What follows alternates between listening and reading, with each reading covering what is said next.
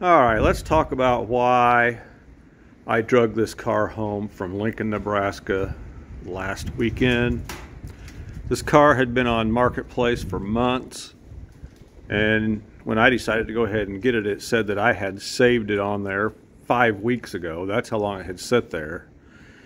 And it was priced, I don't remember, it was priced really ridiculous. Originally, I didn't see that price, but the first time I saw it, it had a slash through it, and it said $2,700. So I just kept looking and looking and looking at it, because I'm trying to build a convertible that was my parents', that's exact twin to this, other than this car has the nugget gold interior in it, where Mom and Dad's was this metal arc yellow with black stripes, black top, and black interior with a bench seat. Of course, I've got buckets for it now. But I'm always looking for a parts car slash model to be able to put that car back together if I can ever get a body shop to finish it, because I don't do body work. So I'm looking at the car and it looks really rough to me. And the pictures, you know, on Marketplace, people just don't take very good pictures. But there was a picture looking inside like this, and I could tell by looking at that steering column how it's a lot fatter than a fixed column. I could tell by looking at that column it was a tilt column. Of course, I wasn't going to say anything to let them know that they had a 68 XL with bucket seats in the console and a tilt column. And then there was another picture that was just kind of like this, but it didn't even really show me that much. But I could see that this car had rear seat speakers. And 68 was the first and only year that they had this dual rear seat speakers like this. They started it in 67, and you only got it, I believe, on this right side. You only got a single rear speaker. Then in 68, they started offering dual rear seat speakers. And in all the Fords, no matter what color of the interior that you had, all of the speaker grills were black. It doesn't matter if it was this nugget gold, if it was black interior, you had black speaker grills. If it was red, you had black speaker grills. On the Mercurys, they were color coded. Let me go over here and show you this park lane. Okay, so this is the park lane we talked about in several videos back. But see, this car's got the parchment interior, so the speaker grills are color keyed to the interior. Where in the Fords, no matter what color interior you had, they were black. So you can go back and down the list of my videos and see a video on these power windows and power vent windows and stuff working. So let's get back over here to the XL. Okay, so back to the XL. So I'm seeing photos like this, you know, and I could also tell that it had an AM/FM stereo radio, which means it came standard with the front door speaker grills. Everybody's always looking for these. I couldn't see this photo. I asked for more pictures, and he sent them to me over Messenger. That one over there is broken out. It can be repaired. But these speaker grills here, like I say, the rear ones are 67, 68, full-size Ford and Mercury only. And 68 was the only year that they were dual. It was single in 67. Well, this speaker grill here particularly is specific to the 68 Ford XL and the Mercury Monterey. The Ford LTDs and the park lanes and stuff of 68, the speaker grill went this way, I guess horizontal. I always get horizontal and vertical mixed up, but they were down here in this carpeted portion of the door, and it was the same way that they ran those speakers all the way through the 70s. Basically, you could use them out of the 70s all the way up, but this is a 1 year only, and it's Galaxie 500, XL, and Mercury Monterey, and the lower model Mercurys are the only ones that use that speaker grill. So people's always looking for that. Then I could also see in this photo, this car's still in the trailer, so I got to climb up. when you're looking in here and you see 4 things down here, that tells you, you've always got your cigarette lighter, you've always got your right vent, but it's usually just those 2. So when you see this, that automatically tells you it's got rear seat speaker. When you see this, it's like, wow, this car also has cruise control. See, it says speed control there, speed on the top and control on the bottom. And then the only thing left would be right here if you had vacuum door locks, which this car doesn't have. I've got a car over there in the other garage that does have vacuum door locks, so let me run over there and show you what it looks like. Okay, so this is the 68 LTD that's actually sold to my buddy Sonny down in North Carolina. He's going to send somebody after it. I just got to get it cleaned up, and I want to do a video on it. But see here, you've got your right air and your wiper, or your lighter. And see over here, you'd have rear seat speaker, which this doesn't have, and speed control. But see, this one's got vacuum door locks. Just goes to show that everything back then was a standalone option. And I got another car over here uncovered. Well, we can look at this one. See the difference in the steering column, how much smaller this is, even though it's got a column shift. You could tell that just the column itself is so much smaller. It's not near as fat as a tilt column. That's how I could tell by looking that was a tilt column. So let's get back over to the other car. Okay, so back to the Nebraska car. So you see the difference there. That's where if you had vacuum door lock option, in this one there would be one more option going across down here. And so then I had them add, and I also noticed, of course, it has factory air and disc brakes. So, and I specifically asked them also if it was a 390 2-barrel or 4-barrel, and they told me that it was a 2-barrel. So I just thought, okay, well, no problem. And supposedly the engine was rebuilt by Blueprint Engines up there in Nebraska somewhere. They're supposed to be really well known. The old guy was wanting to restore this car, and then he died, and it never happened. But you could tell by looking at the engine, which we'll get to, that I do believe, I have no reason to believe it wasn't rebuilt. I haven't tried to start it yet, but we'll do that on a video. So I'm looking at this stuff, and this piece, this metal piece here, was missing out of the shifter handle. I could tell when it was photographed this way, but I thought, well, I've got some more. But then just so happened when I got home, it was in this compartment here. So it's still missing this centerpiece here. It's got this one, but I grabbed these and threw in here just because, you know, I am the only one that makes these. So I can paint that and have a nugget gold spacer to go right back in there. And the screws are missing on this side. They are in this side, but they're missing in this side. And something you ought to know, I believe it's Home Depot. This number up here, 525852, comes in a 4-pack of these screws, and they are identical to these factory Ford screws for the shifter handles. So you can still buy these. Right there it is, Everbuilt. You can buy 4, that's all you need for the shifter handle. So let's go over to the other side. Okay, so I had him to send me some more pictures, so I'm seeing it like this, and I could tell that it didn't look like that speaker grill over there was cracked. So I thought, okay, there's some money. There's money in the rear speaker grills. You can see the convertible top boot that's draped over the seat here. Let's see if we can get back here.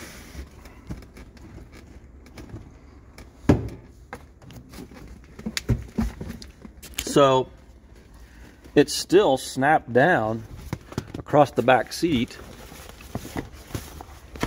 and on the rear armrest here, and I don't believe that this convertible top boot has got a rip in it. So there's a really nice nugget gold convertible top boot if somebody's looking for one.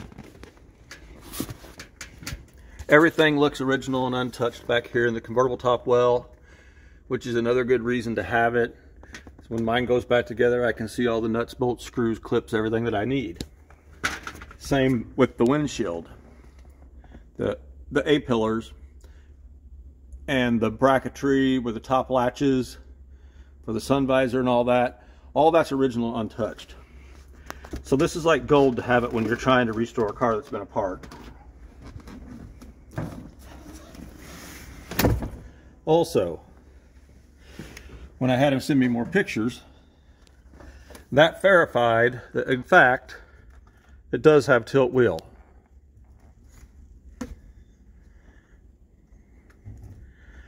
Now, the cruise control turn signal lever is broken off. That was clear to see. But it all looked to be original under the hood, like it was all still there. The convertible top switch is still intact. I just had a guy ask me if it had this e-brake warning light option, and I told him I didn't think it did, but it does. But anyway, I wasn't too worried about this because I've got a really nice used one, and I've got 2 new old stock ones. So, not that I'm going to fix this car up, but, you know, if someone wants to add cruise control for a car, I have all the pieces. So, I'm looking at all this stuff thinking, well, $2,700 I didn't really see how I could go wrong. You pay $2,700 for the car. Well, good Lord, 20 years ago, I was selling bucket seats and consoles with fixed columns for $1,500. People are, well, $1,000 anyway, and with shipping, you know, and all that, you're pushing $1,500. And these seats are really nice, except for this one. You can tell somebody's redone this bottom portion and used the wrong material, but you can get really good quality seat material for these cars. So I wouldn't even consider selling a tilt steering column nowadays for less than $850, because I've never sold one for less than $650. I mean, it's just something you don't see.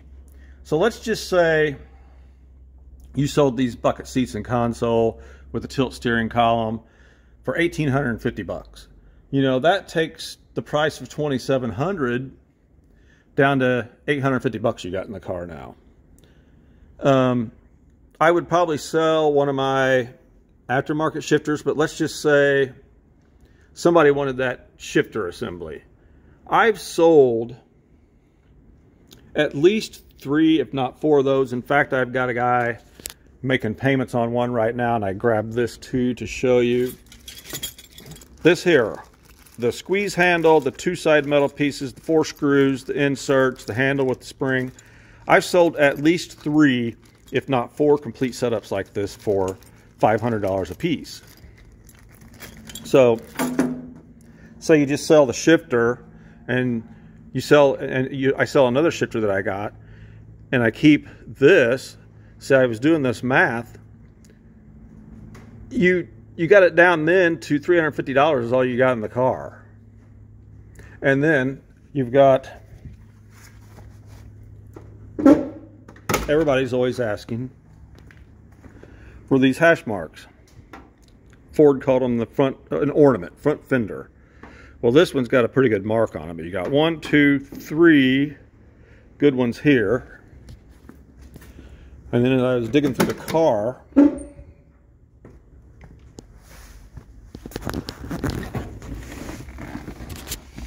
there's, well, there went the hood ornament. I found this dealer tag, O'Shea T. Rogers, Lincoln. So I'm assuming that's Lincoln, Nebraska.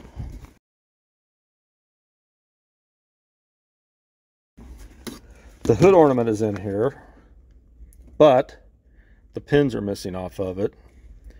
But this doesn't hardly have any pits in the metal. So if you repainted that red in the plastic, and you could actually stick this on your car, put a couple, 2 or 3 layers of that 3M trim tape on the back of this, and this is actually quite usable for somebody that doesn't have one.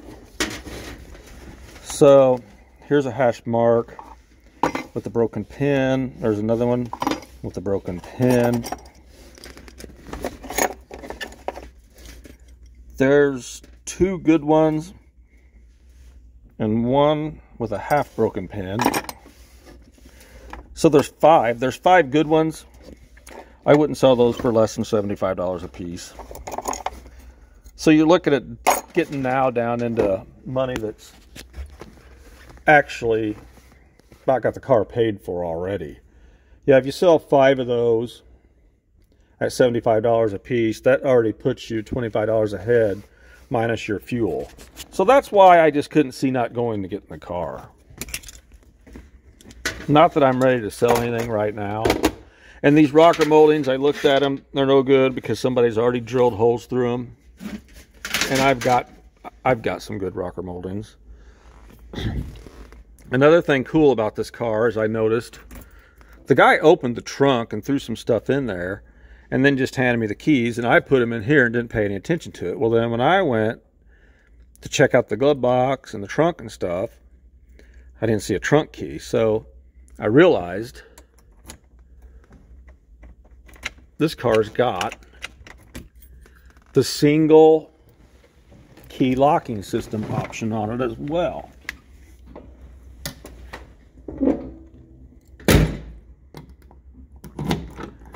See there?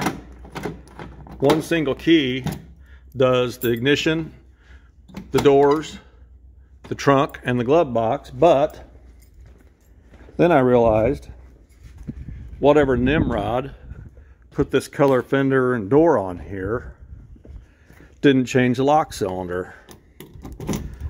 So that one's got one in it that don't work. Otherwise, you would have another option right there, a single key locking system. But that went out the window. I may see if a locksmith can do something. Maybe rekey that. Or put different tumblers. I'm not sure if you can or not. So, I get home. You remember that day I was just getting it in here to get out of the weather. We had 4 inches of rain this week. So I finally got to look at this. And looking at the VIN tag, I noticed right off the bat, it's a Z code, which means it's actually a 394 barrel. And I looked, and it definitely is. It looks like it's got a new Holly on it. So, if you look at this breakdown, I can't get this door to stay open good. Let's see. No. Anyway, 76B is convertible. It's XL convertible. W is metal arc yellow. The RY is nugget gold vinyl bucket seats. 04D is the date code. That is, I believe, April 4th, 1968. I got the book here, opened it up. D, April. So April 4th, 1968, the car was scheduled for build. DSO 54. So, let's see. Where's the ordering district codes?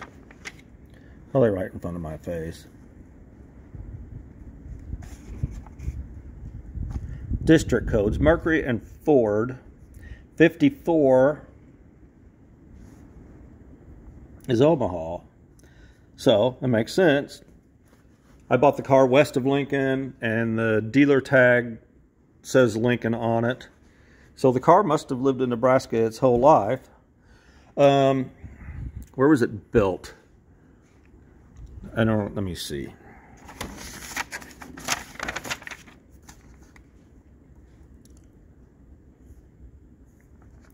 Number 2 code is the assembly plant code. So that is W as well.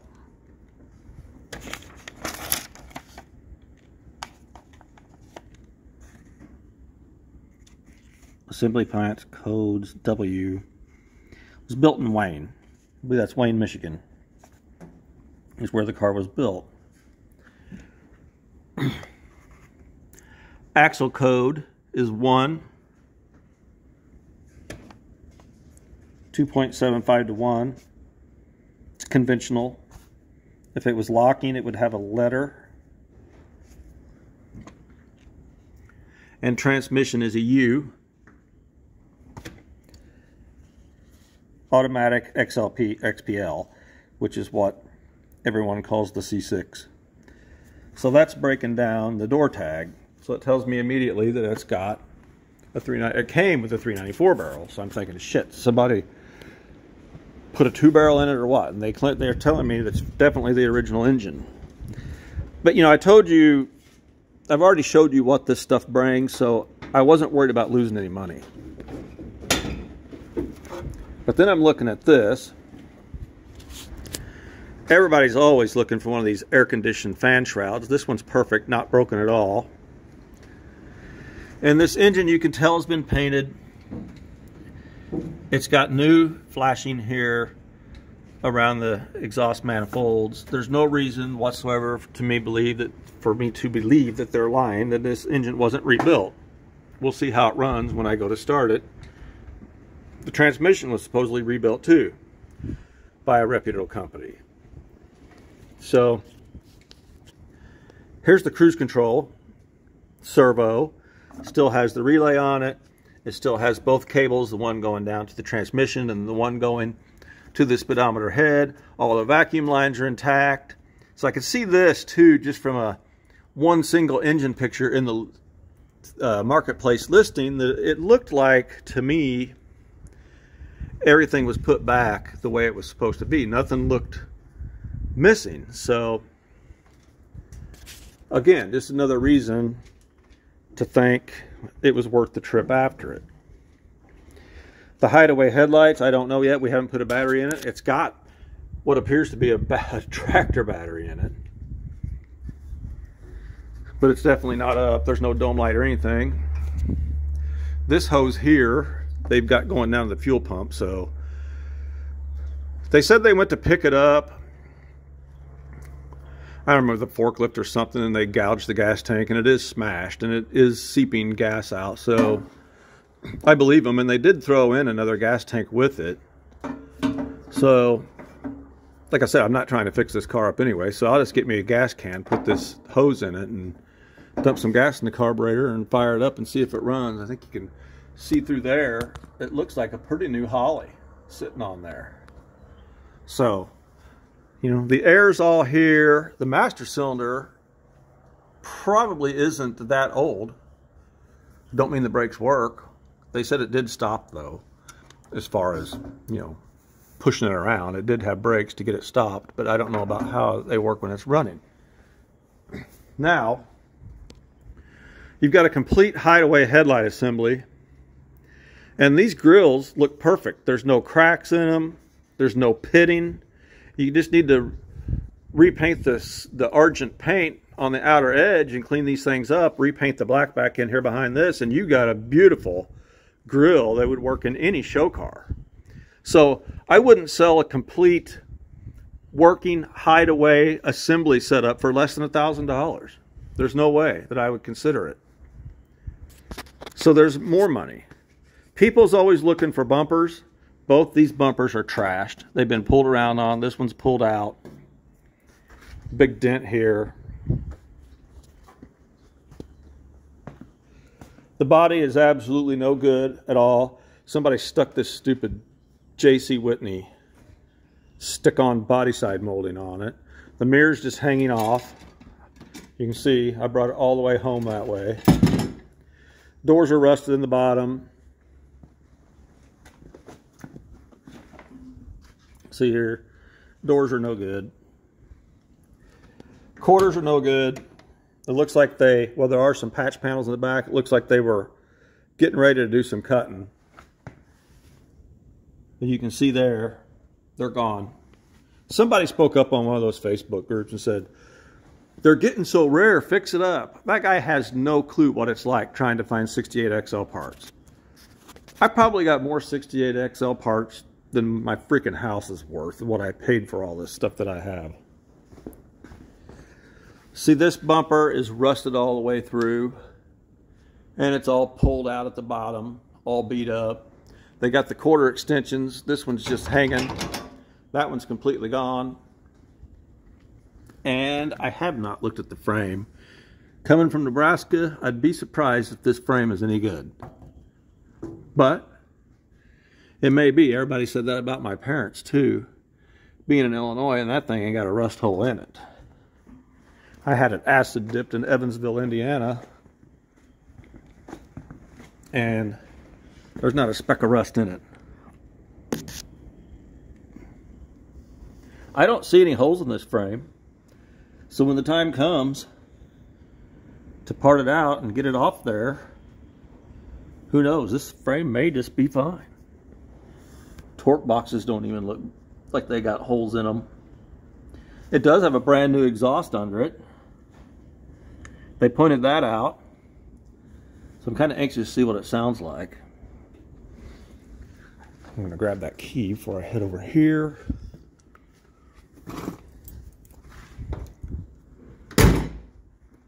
That's one thing you can always tell about a Ford. No matter what kind of shape it's in, you can always count on a solid door shut.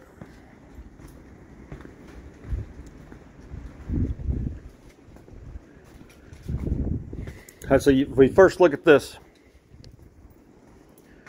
eyebrow molding, you think, boy, that looks pretty good, but you start looking close, it's got a big gouge out of it right up here at the top, so that's no good. Those things bring really good money too, if they're in good shape. This one's totally gone. This one has the holes for the ornaments, but they're gone. I want you to see this quarter. For the guys speaking up on Facebook and elsewhere saying fix it up. Look, this quarter panel, I would say the whole side of this car was taken out, and that's why it's got a different color door and fender on it. Because look at this Bondo. They just tried to fill it in. You could tell it was sideswiped. The whole quarter smashed and just plumb filled with Bondo. You can see where it's got screws in it. And then bondoed over the metal. There's more right there. You can tell this whole thing was just completely smashed in and pulled out the best they could and then filled full of Bondo.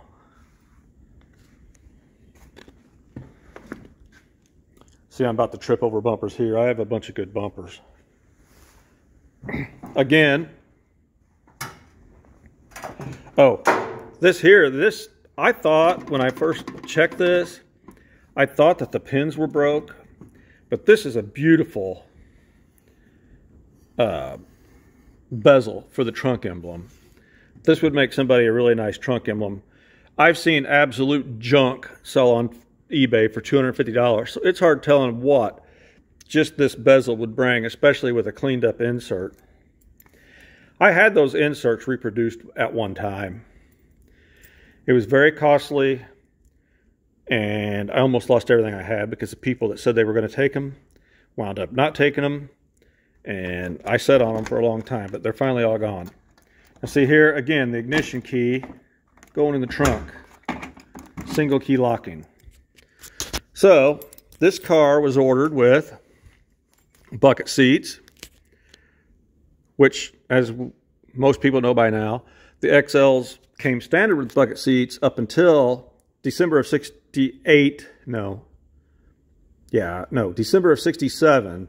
Ford announced they were dropping the bucket seats as standard in the XL, and they started making you pay for them. So, this car's got the optional bucket seats, tilt steering column, air conditioning, disc brakes, AM/FM stereo radio with rear seat speakers, single key locking, and cruise control, and a 394 barrel. So somebody check some option boxes. Now, I haven't really gone through much of this To me, that looks like a GM. Actually, it says GM on it. So that'll go in the scrap pile. Air cleaner cover. Here are the quarter panel emblems, which I haven't looked at yet. They got some pretty good pits, but the plastic somebody would probably want.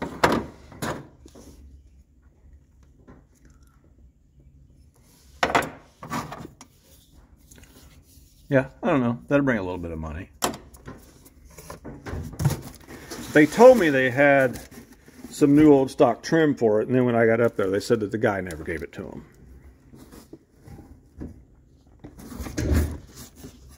This taillight bezel looks like it will clean up really good. I don't know what all's in here. Let me set this down so I can pick this box up. Okay, I got that box picked up, got this out of it. I think this bezel, this taillight door bezel, looks to me like it doesn't have any pits in it. If it's got all the tabs on it, that will probably clean up and bring some decent money. Here's a manual door mirror. Front fender molding.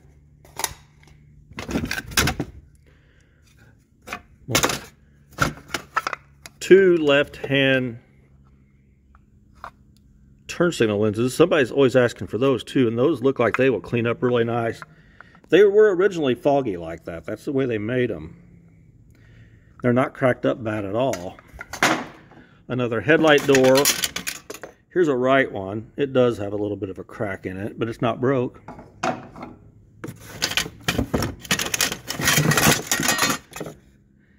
That's the right-hand eyebrow that's beat up. That's not worth anything.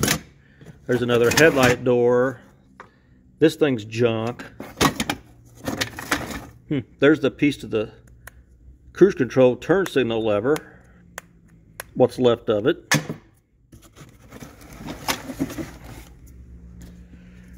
Here's one single black door panel that must have came from the car they got the fender and the door from.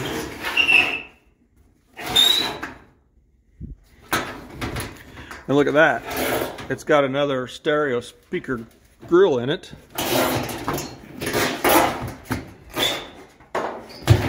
It's got one and a little piece. This is very repairable. This here would bring good money because that's very repairable as long as you can keep your wife or whoever from kicking a hole or kicking it back out once you fix it. There's some patch panels. Here's a dash pad, which they told me was in here. And I think this thing will clean up extremely well. And it's got a crack right there. But I'll tell you what, a guy could hold that down and fill that in lightly and let that set up and re-dye this and probably have an extremely nice dash pad. And I paid $1,000 for the new old stock one I've got. So if that gives you any idea what I'll want for this if it cleans up that nice. Let's set it over here on the floor.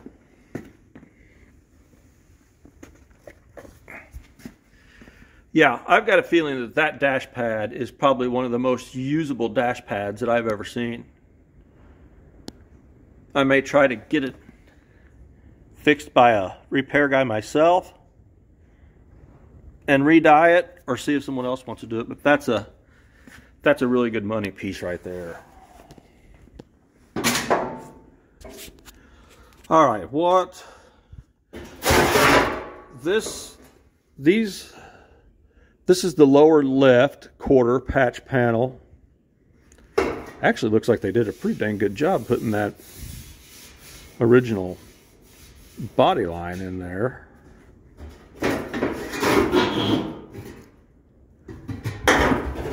So this is a half for the left rear.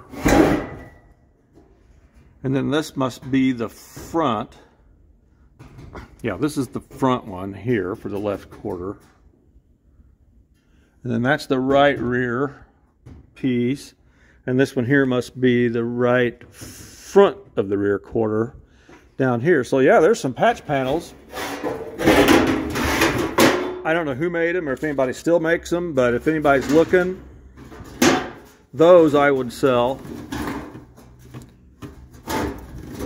Because they actually look like they're pretty good quality.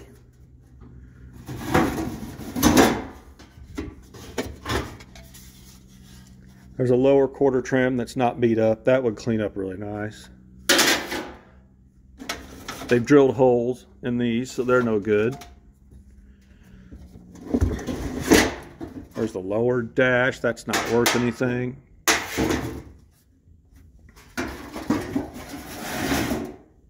That's about it in the trunk. I don't believe this piece is 68 Ford. So, this trunk, you know, most of these trunks are usually completely ate out with rust, like nothing left, giant holes. And honestly, I think if you went to the right guy, this trunk lid would be extremely repairable and usable. I don't really, well, I don't know. That might be dented. I'd have to look at another one. I don't know though. It closes good and meets up really well, lined up. And this piece of trim here, I'll straighten this stuff up and I will clean that up and sell it because those bring good money.